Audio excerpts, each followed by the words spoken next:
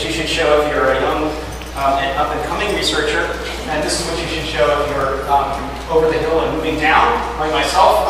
This is a session obviously going to be in shaping agents. My name is Kastner. This is the Rochester Institute of Technology being represented, and the Laboratory for Multi-Wavelength Astrophysics. I had to put that there because this is a logo that Marcus made for us. Unlike Albert, I'm not actually directing anything that does anything. It's just a siphon for some money that allows students to do good things with their own team.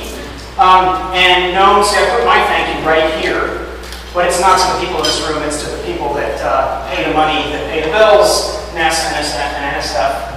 This is all a joke, by the way, and this is thanks to Marcus and Rudy, who are actually doing all the hard work, and then I've got some collaborators here. A few. Okay, so planetary nebula shaping agents.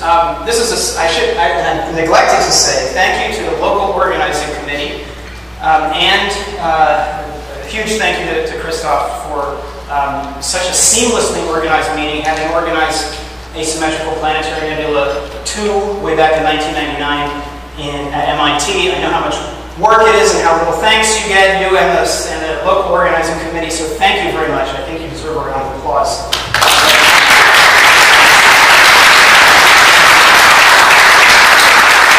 And then on behalf of the scientific organizing committee, thank all of you for sure for sticking with the meeting through 4 days so far. We hope you'll stick through the four and a half day of the meeting tomorrow morning when we polish off the session on potential shaping agents. Really the whole meeting in one way or another has been about planetary nebula shaping. Obviously that's why we're all here.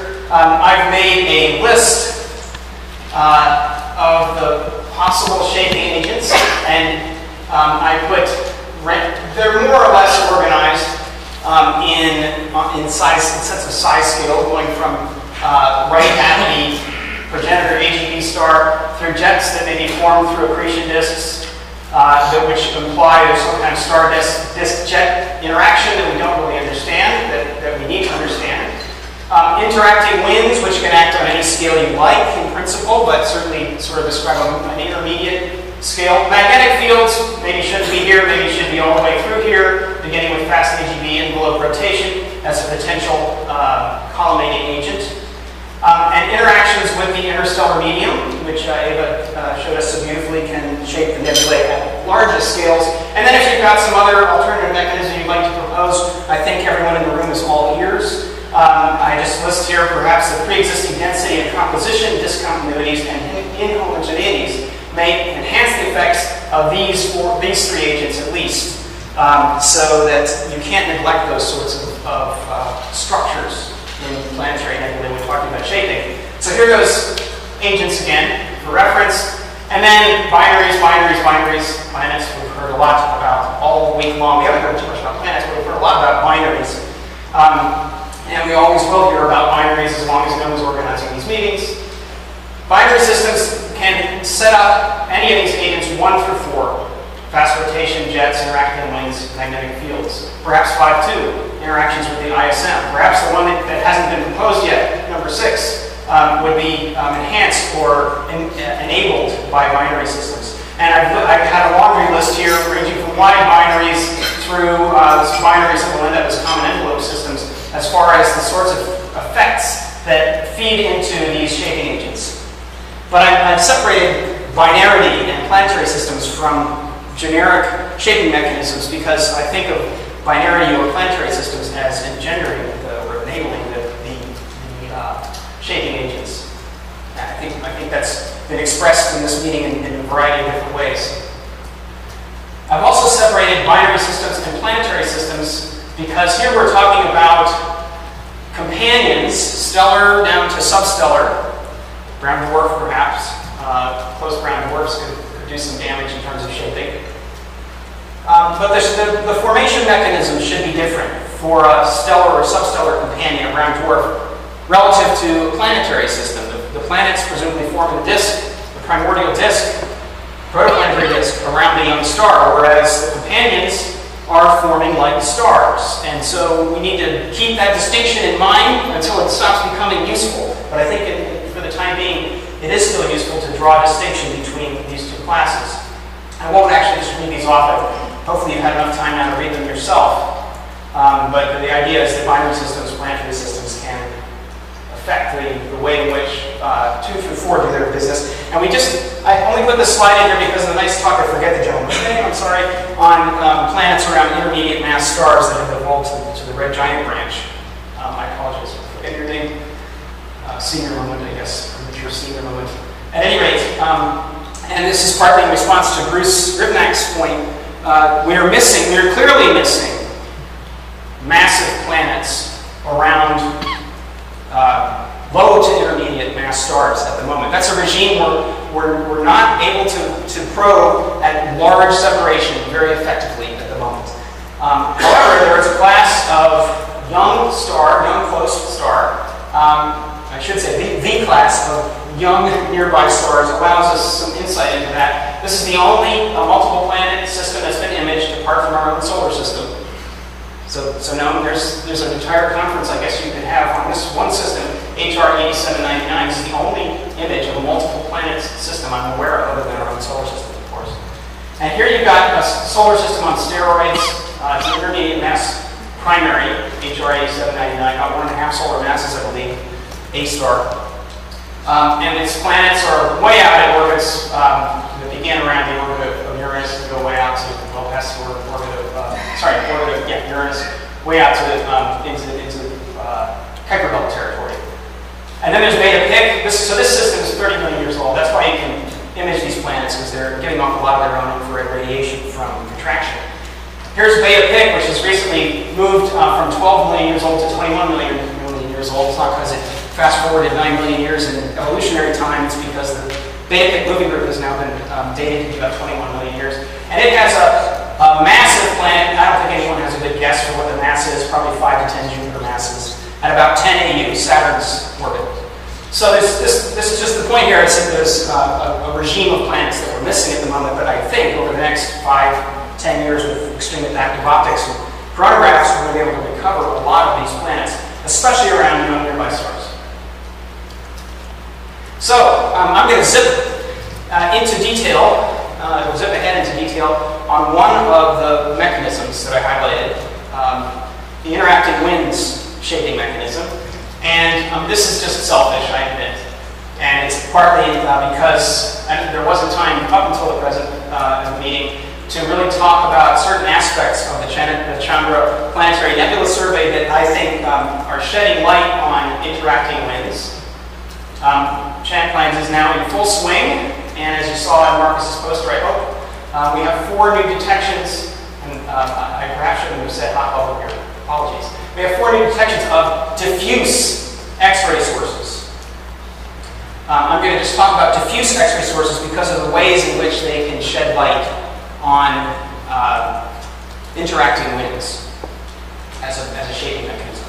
So with these detections of diffuse X-ray sources, the overall ChanPLANS X-ray detection rate is now at about 30%. That's actually where it was before cycle 14. We have about 54 objects surveyed so far. 15 of these show diffuse X-rays. The detection rate, as a couple times I've mentioned or Marcus has mentioned, the detection rate of diffuse X-rays from planetary nebulae with Wolf-Rayet central stars stands at 100%, 5 over 5. And that's not counting a couple more objects that are beyond the distance cutoff of the survey. Okay, so we've got 15, count them, 15 detections of diffuse emission. It's time to separate them into classes. Don't you agree? We have, I think, 3 classes of diffuse X-ray source. There are the classical hot bubble planetaries, 8 objects so far. They all show nested shells and ansate. They all have thin, intact central shell rims. They're all non-dusty and molecule poor. They have X-rays, and Rudy was urging me to temper this. They have X-rays throughout the inner bubble, although you can argue that maybe some of them are a little brightened. And they have unexpectedly low plasma emission temperatures, which I don't have time to talk about. Actually, Jesus discussed that a little bit. Heat conduction being one possible mechanism, but Noam and I actually proposed, I don't know, a half a dozen mechanisms or something like that in a paper about 10 years ago. And then more recently, Noam suggested that perhaps pickup ions from the interstellar medium polluting the planetary nebula hot bubble can cool those hot bubbles off. Then we have the They are, as a class, ragged, clumpy nebulae with incomplete or thick main shells, in contrast to these thin, intact central shells. They're dusty. Some of them have molecules, weakly present.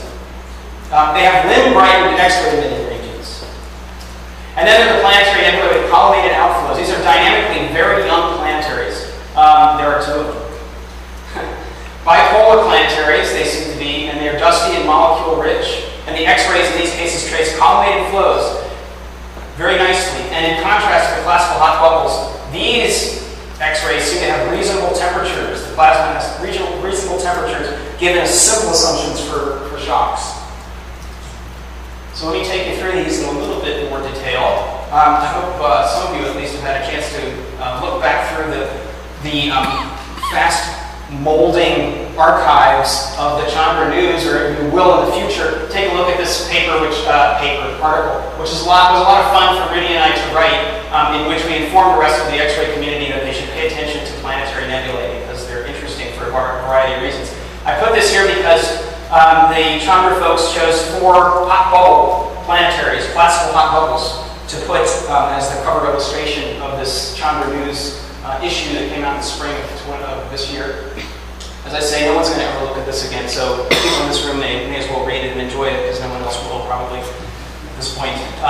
These 4 nebulae have these nested shell structures. They have prominent ansae. You've got NGC 6543, the cat's eye. I'm going to forget the names, and I can't even read them here.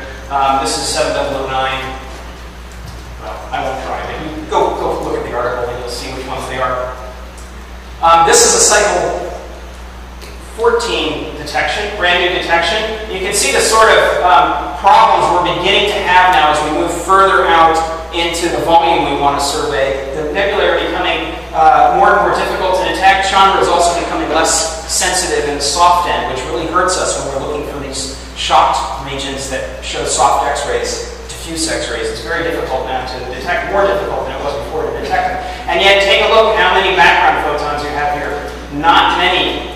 So you have a pretty good chance of finding these diffuse X-ray emitting regions if you just have a slight overdensity of photons. And I know there were some giggles when somebody, I forget if it was Marcus or Rudy, showed one of these images, and there were a couple snickers, and I don't blame you for snickering when you see these images and we claim there's a detection. I snickered myself the first couple of years when Chandra was detecting shocks, say, in Herbig Haro flows, when someone would claim a detection from 5 photons. Well, it turns out 5 photons is often good enough if they're clustered. You can do some interesting work with 5 photons. And considering Chandra pays you about $1 per photon, you better, I won't tell you, $2,000 per photon in some of these cases. You better do some work with these photons so you're not doing Chandra justice. So as we move through these different classes, I've highlighted for you again these properties. So these nebulae, these classical hot bubbles, including this newly detected NGC 3918, all show these nested shells and ansae. They have these thin, young, intact central bubbles, and that's always where you see the X-rays coming from. They're non-dusty and molecule-poor.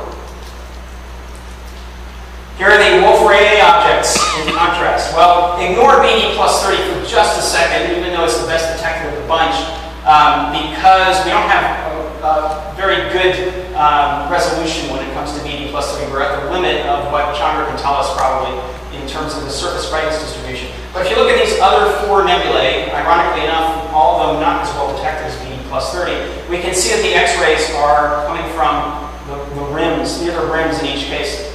Look at all those photons, folks. You see them? I can see them from here. If I move further away, it's easier. Yeah, no problem. And you can see it's a limb-brightened bubble as well. See, Snickers. I don't know. Every time we show these images, people laugh at us. Which is why Rudy has been working very hard to produce nice smooth images, like this one of Hubble 5. Okay, so here's NGC 7027 and Hubble 5, the third of the classes I was talking about. These are planetary nebulae with collimated flows. And if you look at NGC 7027 in one wavelength regime, from the optical through the near-infrared, it looks like one thing, or actually a superposition of many shapes. You look at it in X-rays, you see something else entirely. You see only the collimated flows in X-rays. Well, I won't won't try to describe everything you see here, but let's start with the fact that you see this set of nested shells, spirals perhaps, a lot of Jazmin's very nice simulations. Perhaps there was an episode, an Eta Carinae-like episode that launched, how do you pronounce that? Homunculus? Yes. Thank you, a homunculus-like structure. And then more recently, some really bad encounter launched these collimated flows that's just disrupting the entire envelope now. I'll come back to this guy in a second, but in Hubble 5 we seem to see the same sort of thing going on, but at a more advanced phase of evolution. Hubble 5 has these big bulbous lobes, and I don't have the right image to show you here in a second. It also, though, shows this set of nested shells or spirals, just like NGC 7027, down here near the core of the object. So it's almost as though at Hubble 5 we're seeing a breakout of these flows that are present in an early phase in NGC 7027. These, again, are dynamically very young, bipolar, dusty, molecule rich. Okay, so I mentioned those simulations that can tell us a little bit perhaps about what's going on at the beginning of this. I don't know if anyone has a good simulation of the process that led to the ejection of the homunculus in the case of Eta Carinae. That would be nice to see. Then it would be nice, and I think we did see a very nice illustration of what happens when you launch a more or less spherical wind into the toroidal geometry from a previous mass loss episode.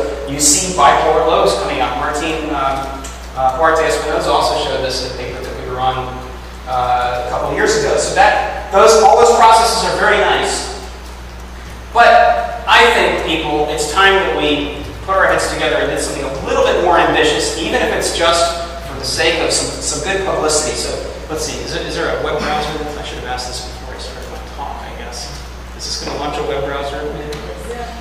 Fingers crossed. Everyone cross fingers with me, please.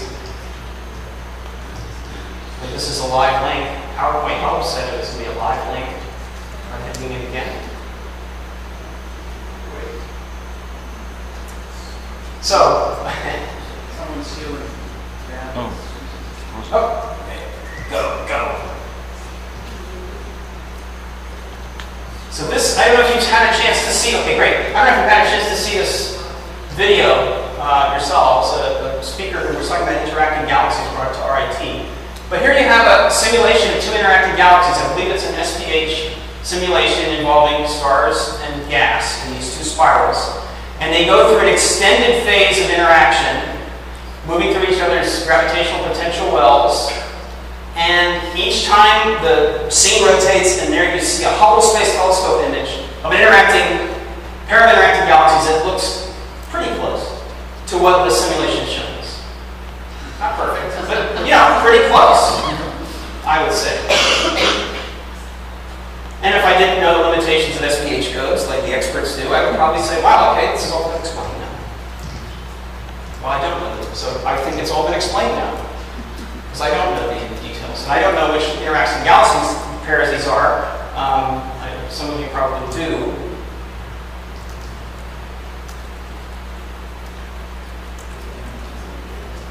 I think we're going toward the antennae. That's one I do know. Right? Here's the antennae. Is that right?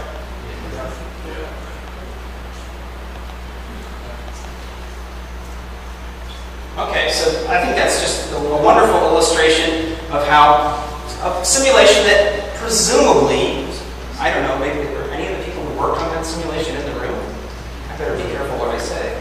Well, anyway, I would presume that simulation has real physics in it. And the images are certainly real images. Uh-oh, okay, so I am going to get myself in trouble. So, okay, I'm just a lousy observer. And this is all I've been able to do so far. So imagine, if you will, Jazmin's very nice simulation of the binary interaction producing spirals, because that's the very first thing you would see here. And then you have some simulation where a close periastron encounter knocks a whole bunch of mass off of an involved star and generates a homunculus. And then you've got a catastrophic event when you actually somehow have the entire envelope removed by one or more of those periastron encounters, and that's what produces an 7. So that's where you start, and then the observer in me takes over and imagine that now disappearing and zooming it, and dissolving into this NGC 7027 image. And now you let one of those simulations of a spherical outflow hit the torus. Blows out the lobes. Leaves a nice torus with very raggedy lobes eventually, and then you end up with just the ring that's left over. Okay, I'm done. Theorists, all you have to do is connect those dots. And we're all done. You want to see it again, right? I spent a long time doing this. Sorry? Connect them with gravity. Gravity. Gravity? That's all you need? Yeah. Okay. I'll buy that. Since I spent so much time doing this last night, I just have to play it again, and then I'll move on. I did want to mention, though, this is constrained by observations. The X-ray observations constrain this sequence. We see very bright X-rays,